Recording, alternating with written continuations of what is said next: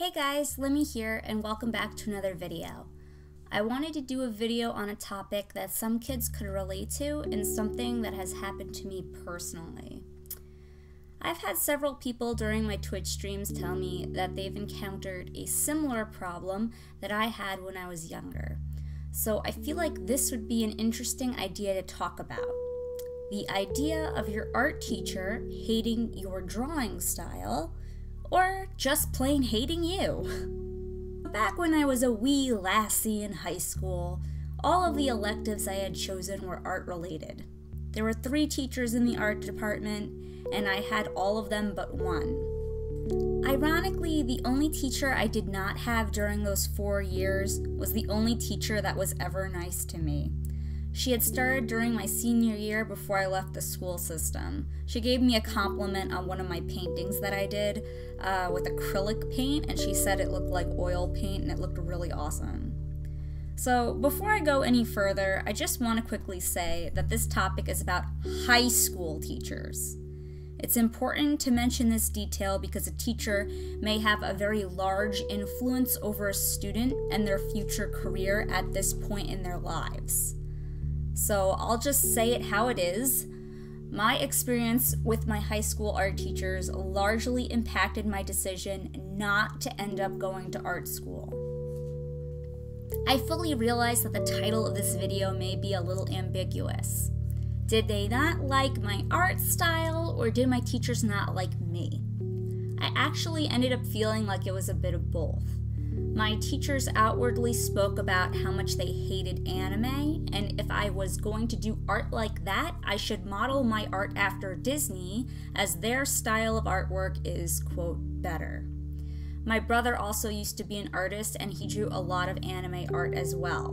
And yes, I'm totally aware of the difference between anime and manga, but back in the day, everyone I knew just referred to it as anime. And so did the art teachers, so that's what I'll be referring to it as today.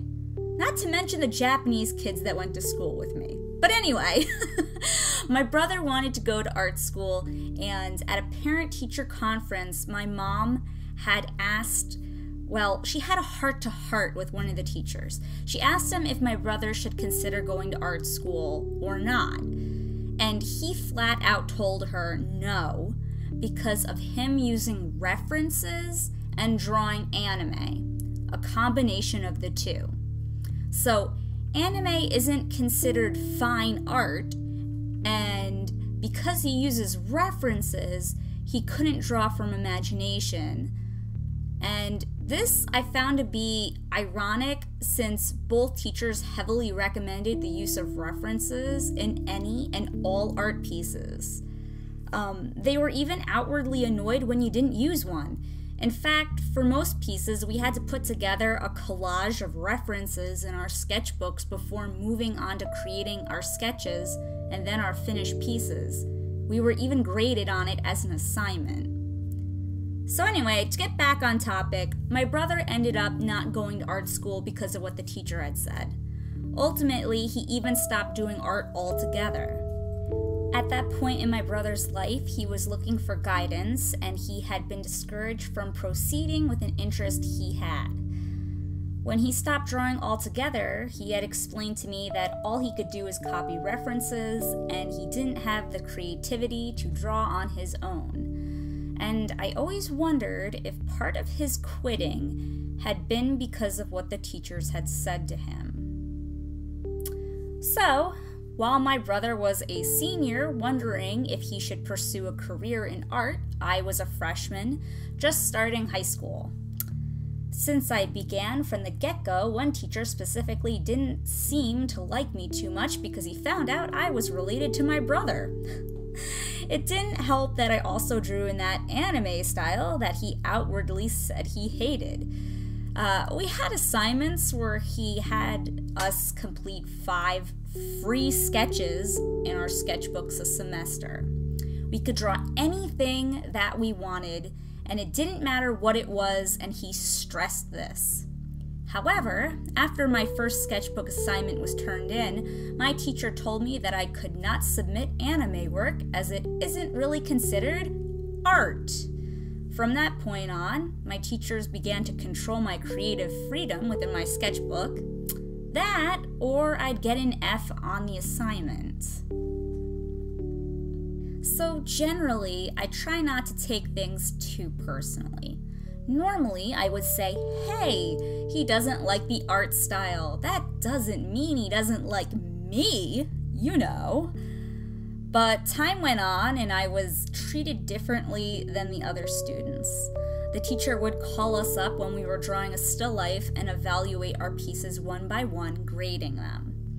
And the room was completely silent, so everyone could eavesdrop while they worked. In fact, I think that's why it was so quiet. So anyway, he's giving everyone A's or B's, and it's my turn to go up to him and have him look at my piece. Now, I'm not an artistic genius or anything, but compared to the rest of the class, my piece was pretty much better than all of my classmates except for one. There was this girl named Corinne, and she had a really pretty piece that she had done, and it was on brown craft paper, and it was like a really cool psychedelic coloring. Everyone else's drawing looked really bad. The proportions were off between the items in the still life, the shading was poor, there were lots of flaws. You know, it's high school art, so, you know, no one's fantastic. But the teacher had complimented everyone on their art pieces, and he gave out some pointers to a few students. When he called my name, I walked up to him and showed him my picture. It had a lot of glass items and different pattern cloth in the picture, and it was very detailed. And from the middle of the piece outward, it faded into lines. It was actually kind of a really cool way to present a still life, from realistic in the middle into a basic artsy sketch on the outsides. So it kind of broke the immersion of looking at something and revealed it's a piece of art, not life. Or that's what I was trying to go for. So he takes one look at it, turns to me, and he says, "Give me one good reason I shouldn't fail you right now." And I remember laughing and then realizing he was dead serious. There were other times too where I felt singled out, like the whole class would be talking to one another, and the female art teacher who didn't like me came out and yelled at me to shut up, and she just said, shut up, Lori. My name's Lori, and she addressed me specifically. And the class became dead silent, and they all stared at me. So my friends hesitated a moment and then said, "But you were the only one who wasn't talking." And somehow I wasn't surprised.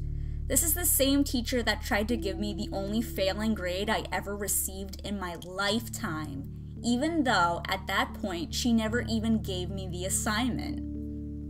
Okay, and at that point I was tutored at home because my brother had cancer. So if you don't give me the assignment to do, it's impossible for me to actually complete it because, you know, I'm not at school. I don't know what you want unless you send it home. So let's move forward in the years. It's my final year of high school. During your senior year, if you are an artist, you are allowed to have a senior showcase to show off your art in a trophy display in the main section of the school. Basically, anyone who comes into the building sees your art because it's staring at them in the face. Guess who wasn't allowed to have a senior showcase? This gal. But all the students that they liked or that had been invited into AP Art were allowed to have one. Oh yes, guess who wasn't allowed to take AP Art even though they had all the prerequisites completed? This gal. So was it the chicken or the egg that caused this to happen? Was it the anime or was it me? Did they hate me because of the anime, or did they hate me and I happened to make anime art? I really don't know. Funny side note, remember when I told you guys about my old friends that I used to have that hated Susie back from the Jealousy in the Art Community video? My teachers absolutely loved that girl. She got into AP art without doing any of the required classes because she drew pictures that they just liked. Her artwork was mostly portraits. However, they kind of looked like melted people because she wasn't very good at drawing portraits. And this is in high school, keep in mind. They thought she drew this way on purpose because it was artsy looking, but she only drew that way because she couldn't draw it right. This kind of solidified the, yeah, I'm pretty sure these guys hate me and or my art style theory.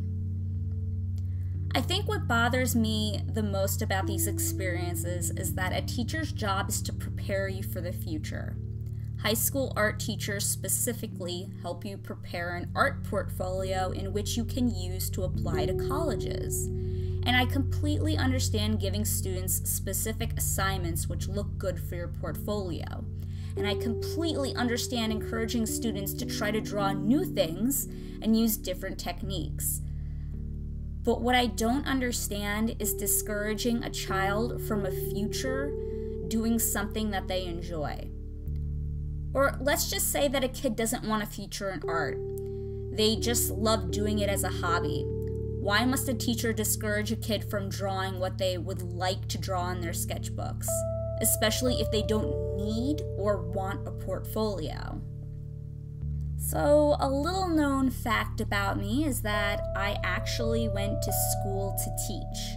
I have a master's degree and 3 teaching certifications in the state of New York. And I think a lot about what if I had just went to art school. But more often than that, I think about how I would have taught a high school art class. I wouldn't have sat in the corner of the class and sculpted weird-looking statues for my personal collection. I wouldn't have sat in the corner of the class and painted my weird fish with human faces collection.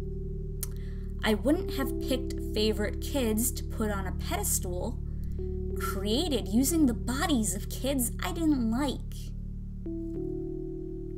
If a kid has a dream, you help foster it, not snuff it out. If a kid wants to go to art school, you help them make a quality and varied portfolio. If a kid wants to do art as a hobby, you let them have artistic freedom to express themselves in whatever way they want. You give every kid a fair chance to be in whatever class that they want to be in, and you don't play favorites based on art styles. You reward a child based on merit, not likability. I fully realize that this video sounds very salty, but I feel very passionately about this subject. I suppose there's one last thing to say about teachers. When you're older, you realize that teachers are just people. When you're younger, you tend to kind of look up to them as a role model, but adults are just big kids. Just because a teacher tells you that you suck doesn't mean that it's true. I took 2 college-level art classes for fun, and those 2 professors that I had absolutely loved me. They were just so supportive and helpful to every one of their students, regardless of their skill level, and they addressed each of those kids' specific needs. Instead of painting a fish with a human face in the corner, they actually walked around and gave information on how to improve your artwork. You know, how a teacher should. Don't let what a person tells you affect your passion for something. If you really love something, you'll make it work. And I'm a firm believer that if one person doesn't like your artwork, there will be 100 people that will. One last thing that I will say that is very important. Even if you have a teacher who doesn't like your art or doesn't like you, they still may say some important things that you should listen to. So if you can sort out art tips or information that can help you become a better artist, hold on to that information. If someone is saying something that is just hurtful, rise above it and continue onward. So, that's enough about me. What about you? Did you guys have any teachers that gave you a similar experience to what happened to me? How did you deal with it? Did it impact your future plans at all? And how did it make you feel? Let me know. I love to read all of your stories, and I think that is what is most fun about these videos. You know, everyone has different experiences and different views, and it's really fun to share. Oh, before I go, did you guys notice that I drew a super anime girl? Like, super duper anime-like? Yeah, I purposely picked the most obnoxious one I had stored on my computer. So take that, art teachers! Anyway, I'll see you guys next week. Talk to you then. Bye.